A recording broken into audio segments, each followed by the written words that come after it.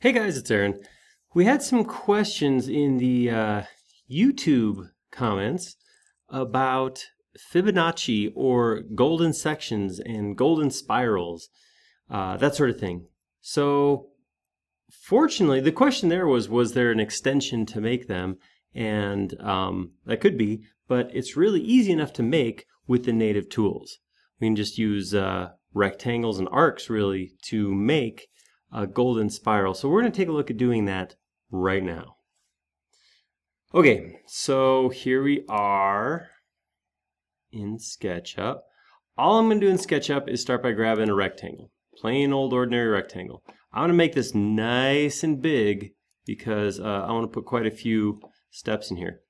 All right, so most people know that if you hover in the right spot, you get this square snap. So if I move back and forth along this dotted line, I'm creating a square. And you can look in the lower right corner, the dimensions confirm this is 46 foot 10 inches by 46 foot 10 inches. What people don't always realize is if you keep dragging over, you get another snap line, which is the golden section.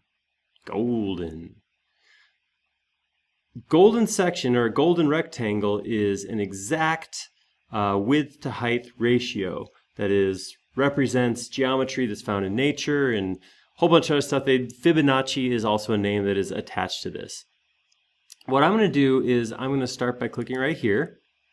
And this is a shape that really a lot of people use for putting balance. If you look at a lot of like the masters paintings from the Renaissance, these golden spirals and golden proportions are found throughout.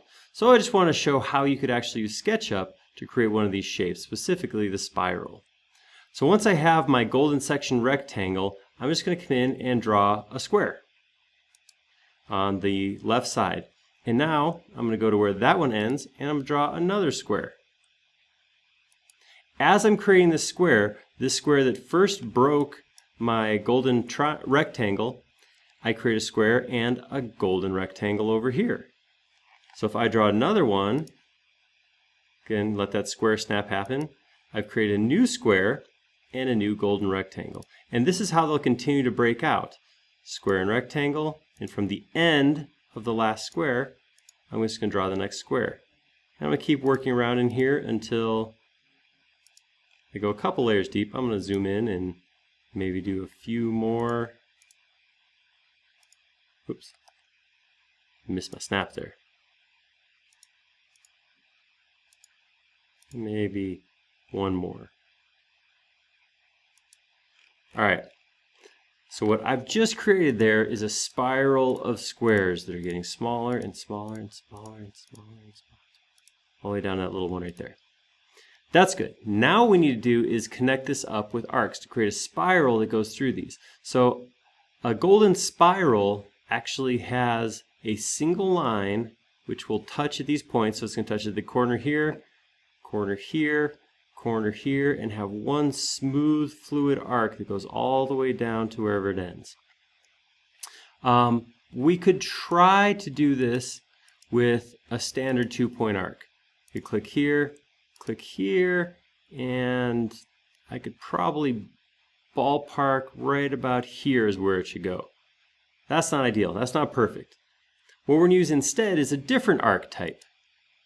We're going to go to the standard arc. A lot of people use this 2-point arc over and over and over again, not realizing there's other arc controls. There's other arc tools. So we're going to click on the standard arc. What this tool is going to ask us to do is pick the center of the arc. Where are we spinning for? So we want to create an arc that goes like this. So the middle of that point is going to be at the end of this square. I'll click once there. Now I'm going to move to the start of that square. Click once there. Move my mouse up to the top. And click once there to create a quarter circle. And I'm going to do that on the next square. Click, click, click. And I'm going to work my way through these pieces, just creating quarter circle at a time, smaller and smaller. See how small I can go before I got to break down and zoom in. Ooh, getting close.